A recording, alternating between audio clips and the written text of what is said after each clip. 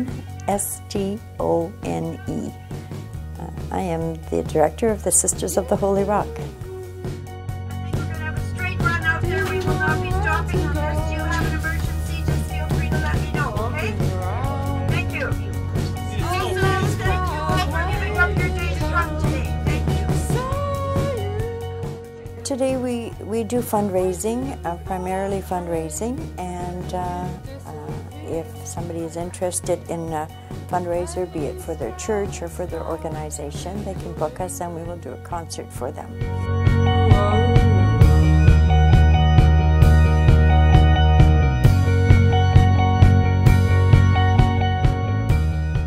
When I heard about them, I had this idea that oh my Lord, they're really corny. They have people who dress up like Willie Nelson. And the people who are telling me about it are telling it kind of like, oh, it was really great. And in the back of my mind, I'm going, oh my Lord, this sounds terrible. I had seen a VHS of one of their performances, and I saw these guys dressed as nuns. I think, oh, what the hell? It looks like a lot of fun. This is not just a choir standing up singing. We're labeled now as an entertainment group. When you're on the risers and looking out at the audience, you're seeing them loving it and enjoying it and laughing so hard they're crying. In the humor sense, it's just a way of connecting.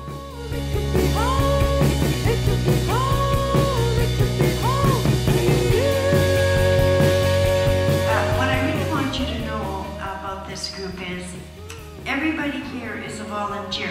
Nobody gets paid in this. What? We are all volunteers. Can you keep her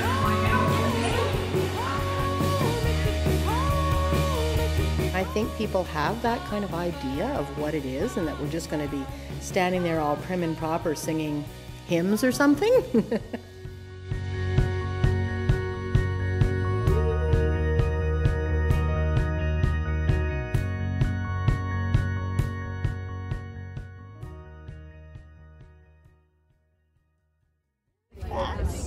No, it's not relics, it's relics. There's a T in there.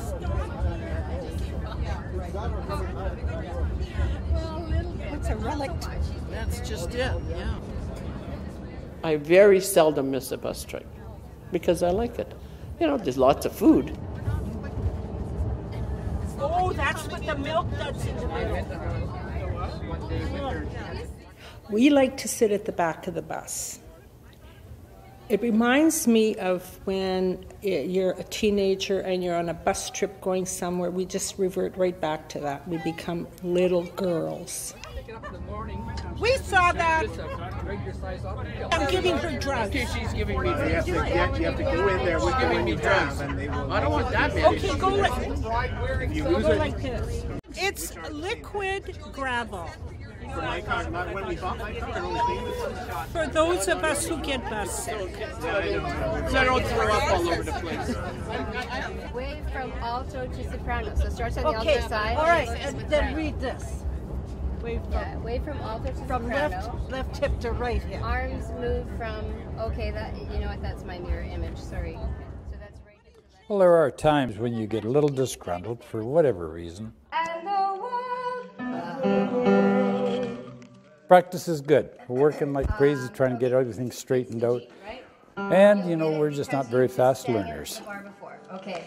And the world will be a better place.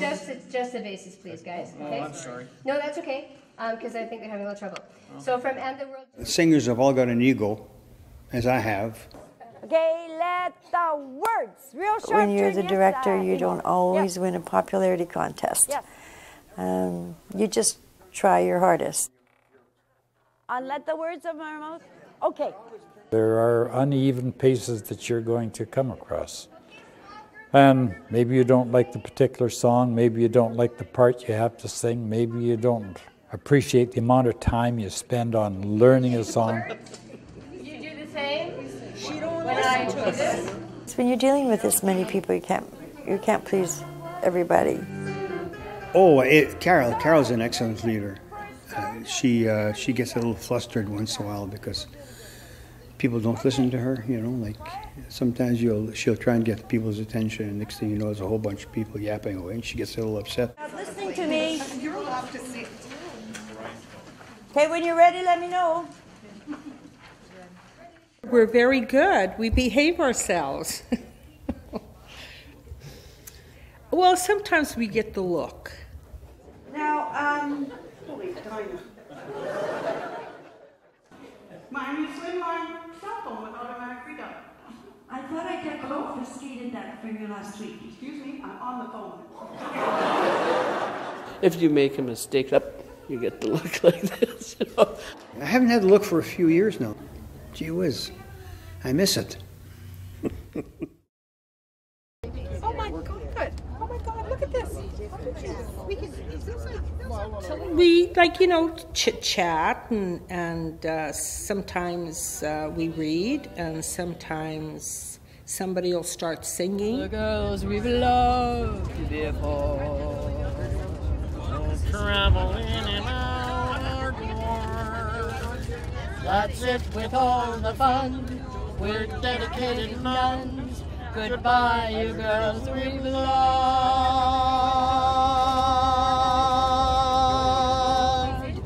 before.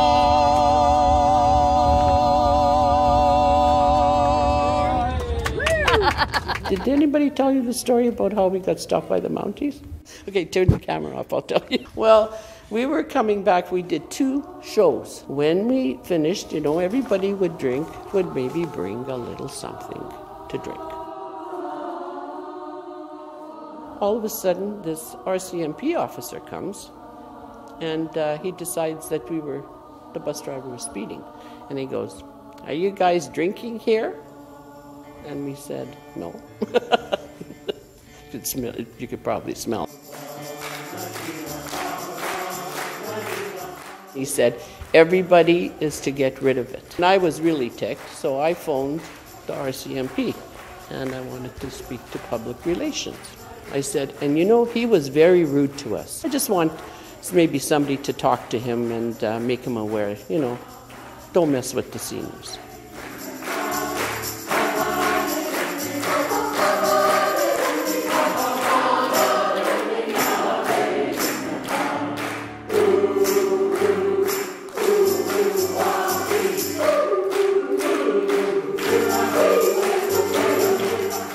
I have a girlfriend who was a real nun, and when she first saw the group, I think they felt that we had crossed some lines.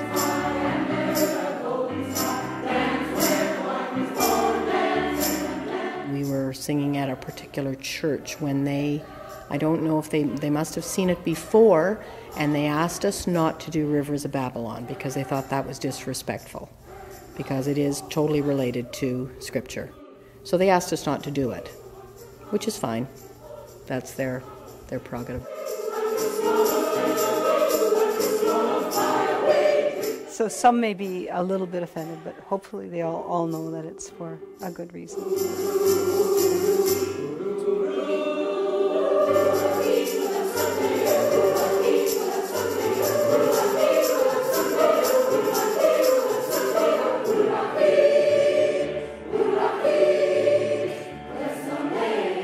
We're having fun, we're not making fun of. We totally respect the religious order, and we do not want to offend anybody.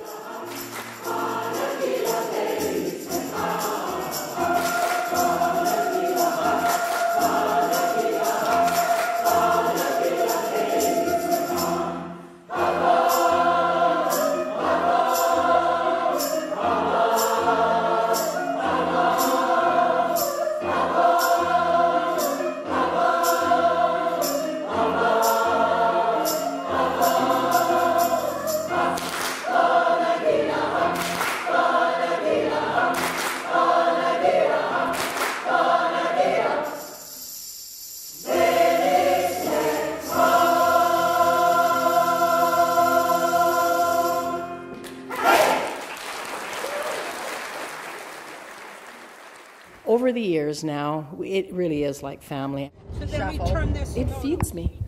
It really does. And it takes you out of some of the struggles. It takes you out of a bad day. And just since I've been here, there have been a lot of human tragedy it's just the life cycle.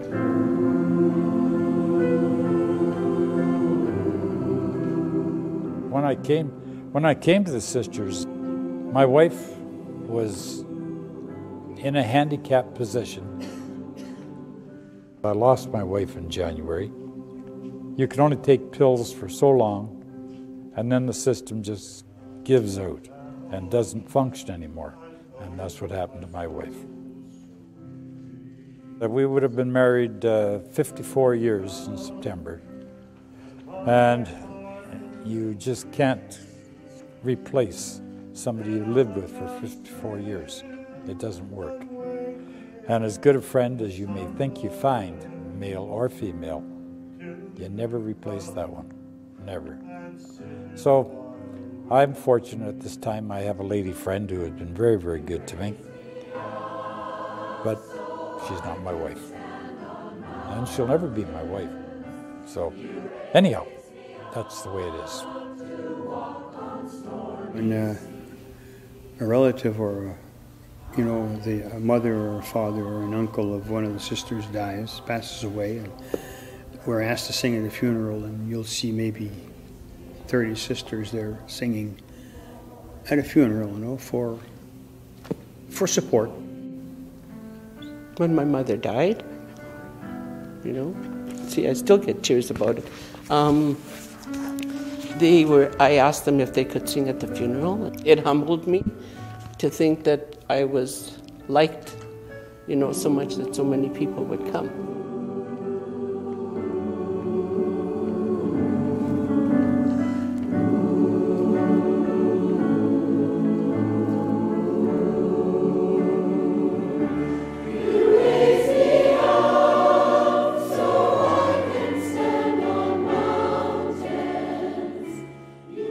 All these activities that I have are outlets for the anguish that I would subject myself to if I were alone. Because you can't look at a picture of your wife without crying. You can't look at the clothes that are still hanging in the cupboard without feeling that she's still there. You can't. Her little bottle of perfume is still on the dresser. And every day I just put a little squirt in the room. You can't live without that. You need that every day.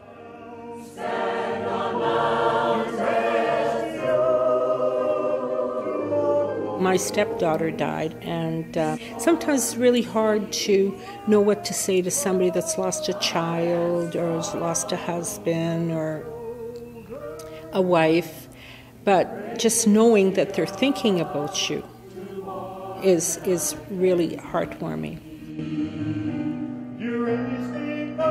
Encourages you to, come on, keep going.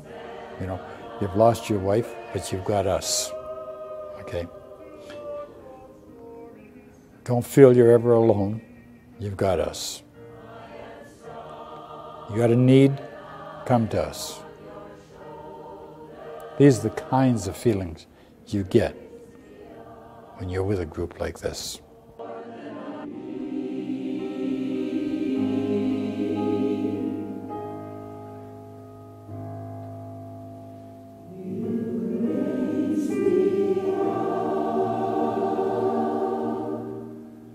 Everybody helps each other. We're there immediately if there's a problem.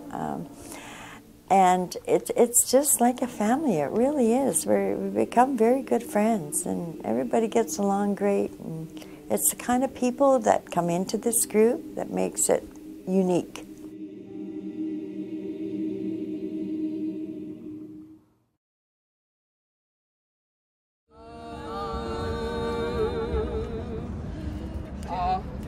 Operator, give me information.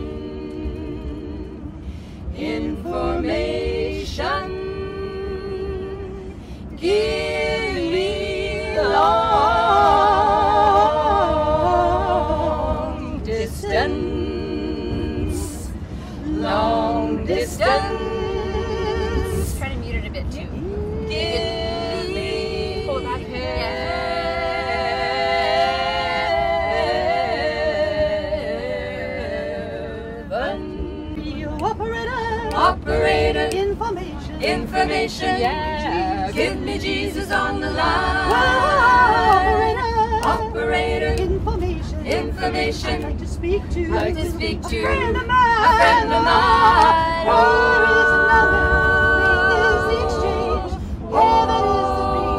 Jesus was his name. Operator. Operator, Information. information. Give me Jesus. Give me Jesus on the line. Operator, Information. information. Try to tell me. Don't try to tell me what number to call. what number to call. What is the number? Faith is the exchange. Heaven is the sweet.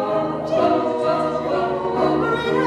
Operator, Information. information. Give me Jesus. Give me Jesus on the line. Operator, Information. information. Tell me why. Tell me why it can't be taken so long. Operator, Information. information. Please connect me with the man with the man. Sexy, sexy piece of you. I'm calling from the operator. Information. Give me Jesus. Give me Jesus on the line. Please give me Jesus. Give me Jesus on the line. Give me Jesus. Give me Jesus on the line.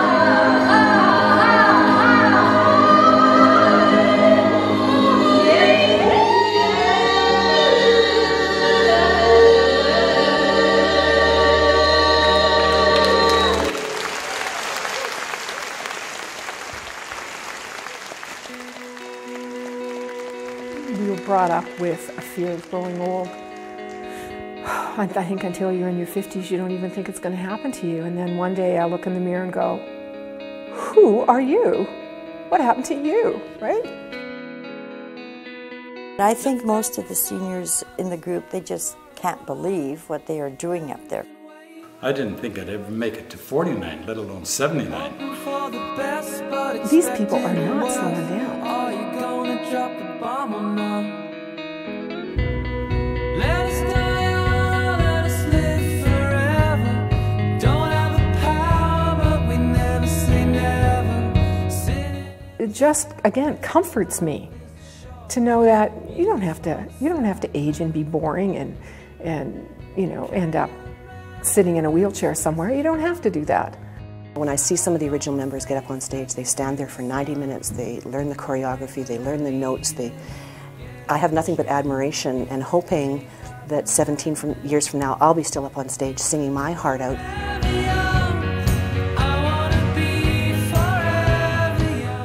Some of them can't do the whole show. It's just too much. But again, one of the things I love about this is, so what? I'm hoping that I'll be one of the ones that has to sit out when I'm 80. I hope that's what happens for me. There's a lot of people that are in their 80s. And you know, to go up there and stand for an hour and a half, that's pretty enduring. It heartens me to think that I'm going to, you know, hopefully I can be like them. They don't want to quit. One lady who was 80, I said to her, you know what, if your legs are really bothering you, you know, why bother, you know? And she said, if I quit, I would die. I think the camaraderie and just getting out and being active does actually keep you young. Gee, I can remember when I was 35 or 40, I thought 80 years old, my God, that's ancient, but I don't feel ancient.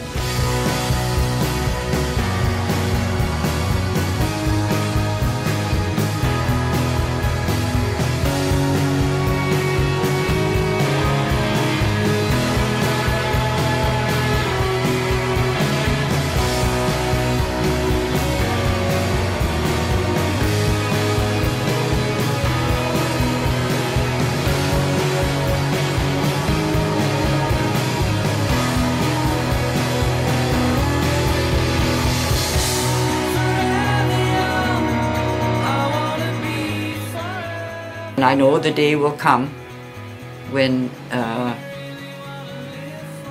can I say this now? I don't want to go beyond the time where I'm not going to do the job. I think you get my point, right? You know, that I'm not doing it good and I'm still hanging in there. as long as they're happy with me, I'll do my practice thing at home, come and play. I love it.